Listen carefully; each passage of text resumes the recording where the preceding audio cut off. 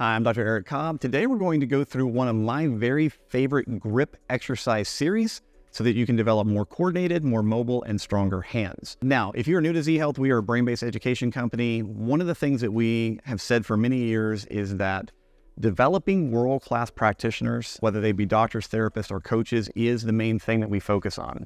We have students in over 110 countries around the world. If that fits you, you're an elite practitioner in the movement arts, make sure that you subscribe to the channel and also check us out online. So let's talk about the brain and the hand really fast, because grip work is critical for most people in terms of their long-term usefulness in life. Whenever we look at the research, we know that people who have stronger grips often will live longer. Now, that is not to say that just doing grip work will automatically increase your lifespan. It's probably just a correlative thing.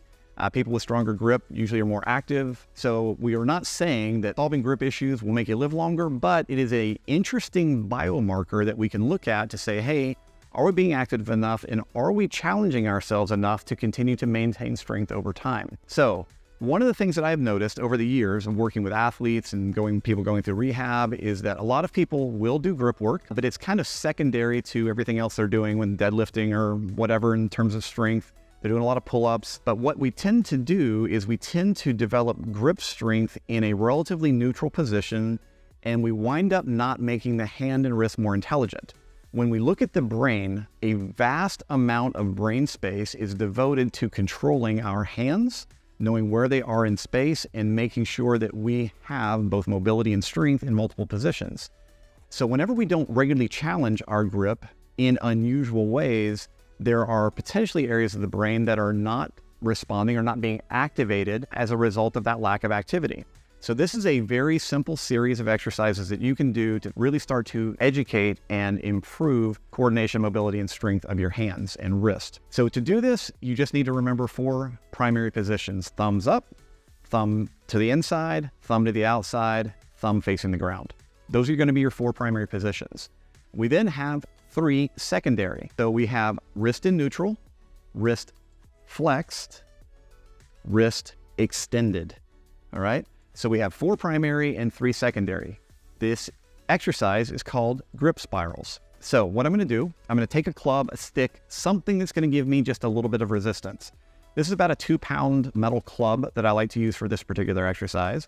You can go much heavier as you get stronger, but honestly, in the beginning, most people don't need anything more than like a, paper towel roll or something very light. Because simply being in some of these positions is going to feel awkward. You're going to get a lot of strain stretching sensations. So don't go heavy in the beginning. Focus on the quality of the movement. Here are the basic things that we need to do. We're going to get into a position, make sure the arm is supported. We're going to begin in thumbs up position, wrist in neutral, and we're going to be making a spiral with the tip of the club. We're going to do 3 to 5 in each direction. That feels really super simple. Shouldn't be any problem at all. Now we go to our next secondary position, which is wrist flexion. So I'm bringing my palm toward me. I now need to maintain that as I go through my spirals, again, focusing on the top of the stick. And then I'm going to go into my extended position and I'm going to repeat those same spirals. Now, what you'll notice as you do this is your desire is going to be to come back to neutral every single time. So you really have to focus on maintaining those secondary positions as you go through the spirals. From there, go to the thumbs pointing in position. Wrist is in neutral, and we're going to repeat 3 in each direction, and then we're going to flex the wrist. We're going to let it hand drop down, hold that position, and if you have enough weight in the stick, you're going to really feel this working quite hard. And then from there, we're going to go into an extended position. Maintain that extended position as we go through our circles. So now you got the idea.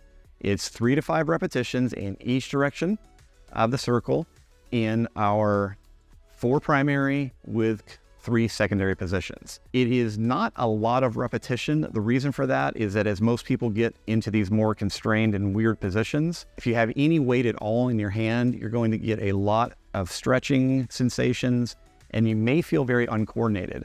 I promise you do this 2 or 3 times a week for the next month, your wrist and hand are going to feel very different. You'll feel much more coordinated and you will be able to generate force in ways that you've not been able to and feel safe doing so.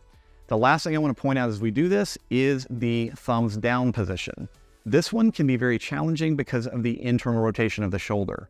So when you're doing this one, feel free to let your scapula rotate around a little bit so that you're not feeling a lot of stress in the shoulder itself. I sometimes will even have people brace this arm or use a band so that they can just focus on the movements happening in the wrists. That is a very important exercise that you focus on, because I have seen so many injuries in my career of people reaching into the backseat of the car, grabbing something, trying to lift it up, rotate it, and bring it to the front seat. This is that thumbs down position. We need smart, intelligent, strong, mobile hands and wrists in that position, so don't leave that one out, all right? I hope you enjoy this. Give it a shot, spend some time with it. Again, your hands, your wrist, your arms, and your brain will thank you.